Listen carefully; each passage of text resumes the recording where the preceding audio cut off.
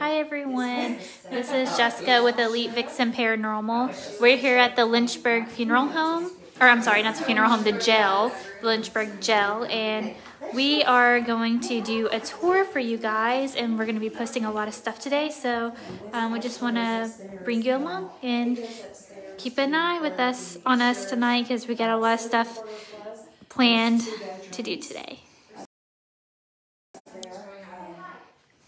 Okay, so I switched the view so that we can show you everything.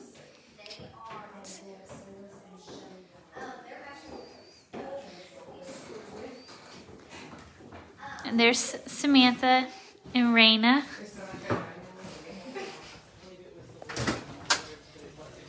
And Chanel. That's what the door says. I can read.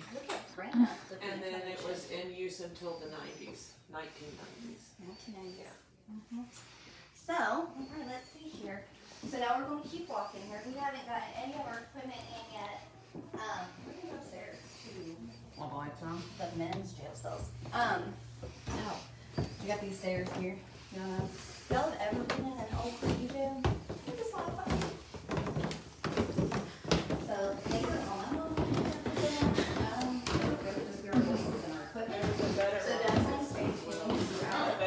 Thank you. For about the evening. It feels very heavy up here. It always does.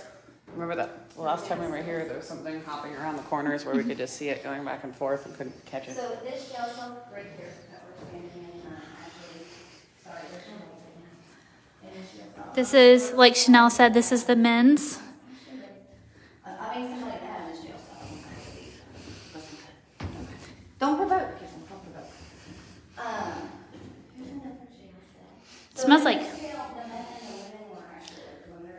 smells like coconuts over here for some reason. And we're gonna go see Jesse James. I found him. You found him? Mr. Nasty. Oh.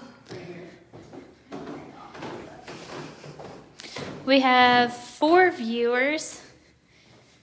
Crushing it. What is back here? The Jesse James carved into the wall. And some doors. Let's see. Little lights. So this is the, of course, we're on the second floor. Suppose. What's up, guys? Walter. Following you. That's okay. You can you can take it if you want.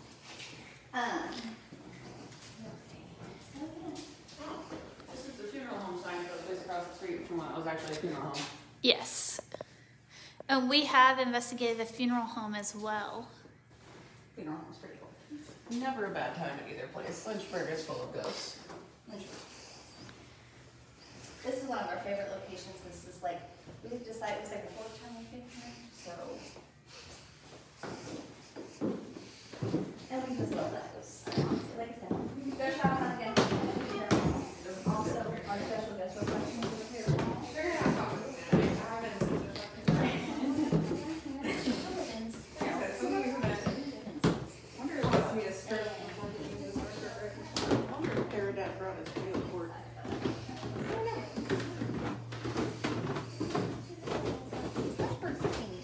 Most of it's Jack Daniels and whiskey.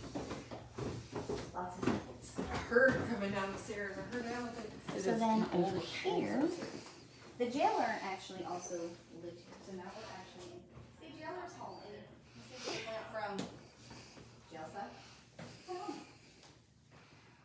This cell block was used to house the women.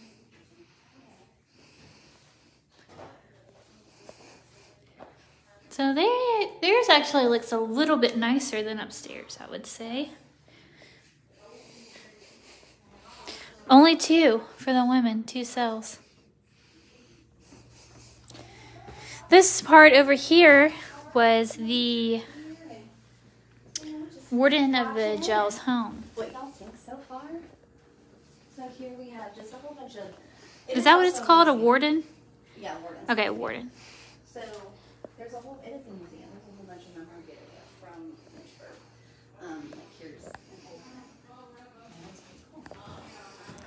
And then this was the kitchen.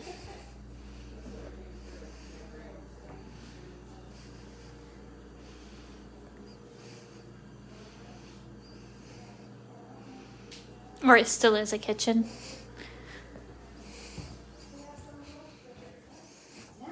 Bathroom.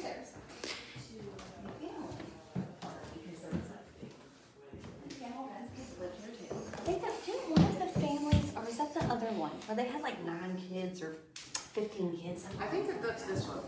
I think so too.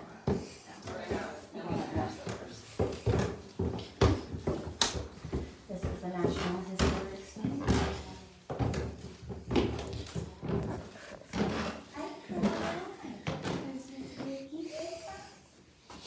So I'll tell you that the first time that we were here, in this room, this is the one with baby stuff, you know, and we had our SB11 and our Blue Buddy going at the same time, and everything was real good. We were getting music, and then all of a sudden, there was a really bad feeling just, and there was a 3 of us that were up here, and it was like, we felt like we need to leave, and all of a sudden, the music and stuff that was coming through the SB11, like the whole entire tone changed, and it went from happy-go-lucky to you need to go.